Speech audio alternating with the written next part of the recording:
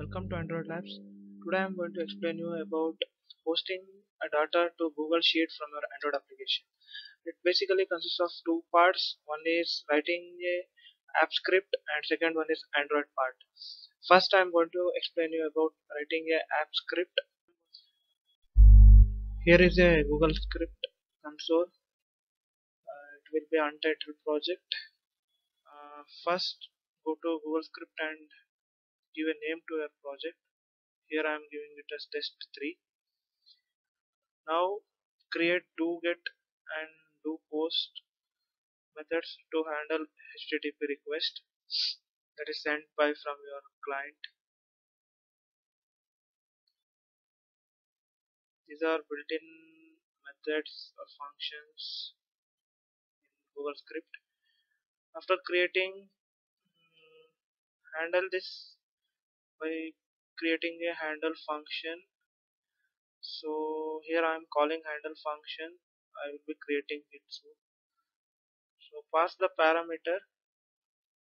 Now I am creating handle function. So here I am receiving parameter as request sent, that is sent by the client. So first I am creating a variables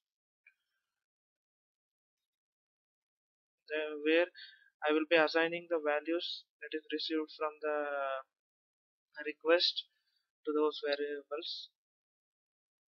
So here name and country and ID is sent from client as a HTTP post request. So here I am receiving it as a parameter. Now I am creating a spreadsheet object or variable by using functions, predefined functions. This opens a spreadsheet that is provided with the ID. So make sure you provide your own ID, spreadsheet ID, and I am getting a sheet from that particular spreadsheet. To that, do that you use get sheet by name, and that sheet name is sheet 1. You can change for your own sheet. Now I am adding a row to the current sheet, so it will append a new row with the content provided. So I am appending a row with the name and country. So that's all with the script.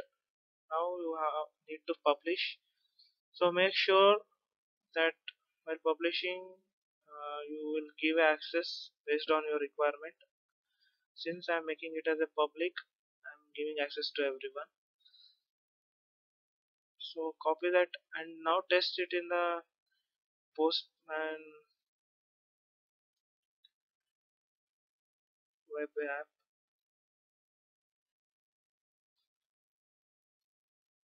So I'm deleting it and now I'm checking with the parameters. So name I have given A Labs, country I have given ABC, and ID you copy your own spreadsheet ID, then post it. See, the value has been updated in the sheet. So that is about post, and now I'll check with the get. Okay, so it's working. Now let's move to Android part.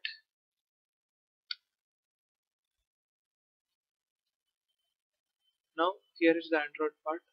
Compared to previous part, I have made some modification. That is, I have renamed this main activity and main XML files to respective as shown. And now I'm creating a new XML for form that is to take inputs from the user. Here is the code. You can refer it from my blog. So I'm using that code. So it consists of two text fields and one button. Submit. So now I'm creating a package to post the data to have post activity. Create post activity .java file and Here I am going to post data to the server from your Android phone. So here is the code, copying it. So here basically you need to modify the URL for your respective server web app server link that is I have shown in the above parts. So I'm replacing that URL, and don't forget to change the ID of your spreadsheet where you are going to dump the data. So that is the two parts, and these are the parameters I am sending: name, country, and ID to the server through HTTP post request. So these are the modification you need to do. Now I'm for user interface I'm creating two buttons. This is just a user interface part.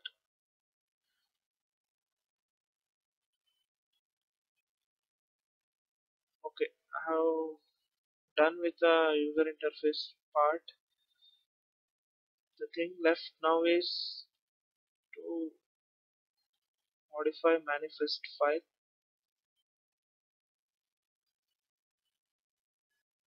Okay, now I am done with the user interface pages.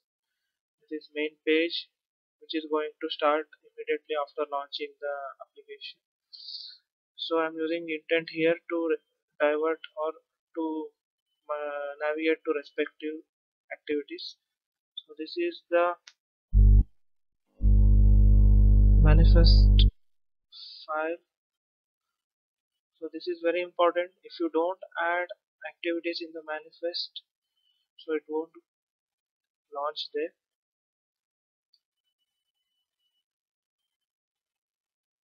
So that's all. Now let's check with output.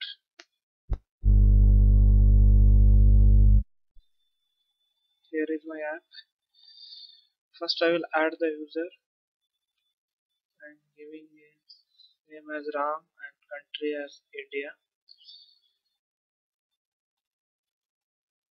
Click on submit.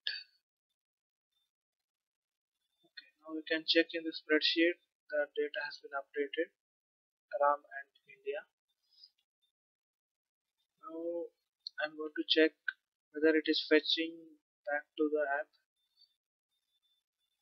So click on view users, fetch the data. Okay, see, you can see the RAM has been listed in the. To know how to fetch the data from Google spreadsheet to your Android application, you can click here to watch, and that's all for the day. Thanks for watching. Stay tuned and don't forget to subscribe.